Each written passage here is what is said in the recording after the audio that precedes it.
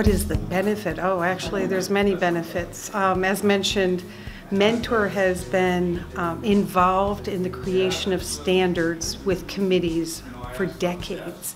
So this is not just about saying you have a product and here use the product. It's being able to talk to people that do design work, that have the materials to stay on top of what's next, because our customers are always designing the what's next. This year we're very fortunate that we have all of the EDAs, most of the major EDAs, Zukin, Mentor, Cadence, and Altium. They're all on board to sponsor or host the meetings this year.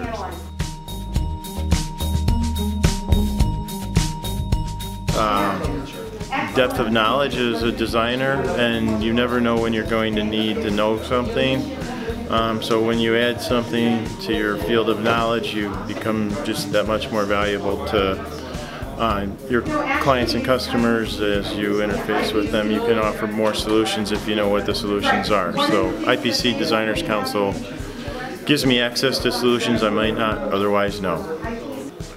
Oh yeah, we learned some quick the technology update in the last what Amit gave it to us for laser trenching. I like that most. That's what I'm discussing with him. One of our applications. Their new little laser technique, I think I'd use it in the future. I'd use it right now if I had a chance to.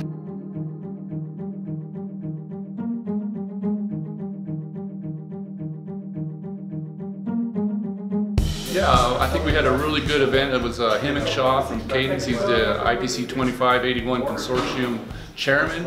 He talked about the standard that they got together. I think it was really good to see some of the nuts and bolts of the software. It's not really software, it's an open source program.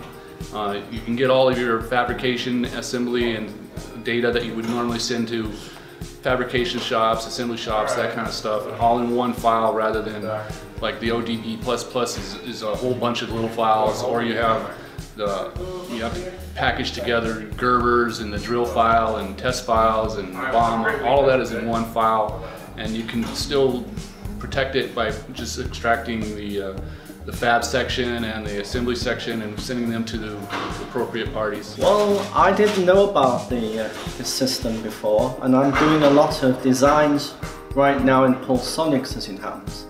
And so I'm always getting frustrated because there's a whole stack of files that you have to send out there to the board houses and fab and so on.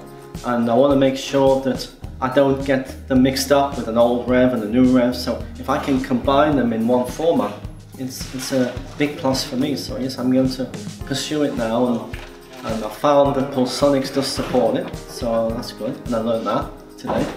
So I will try it out and see how it goes. So yeah, but we had a really good meeting. We sure would like to see more people come and attend the IPC Designers Council meetings.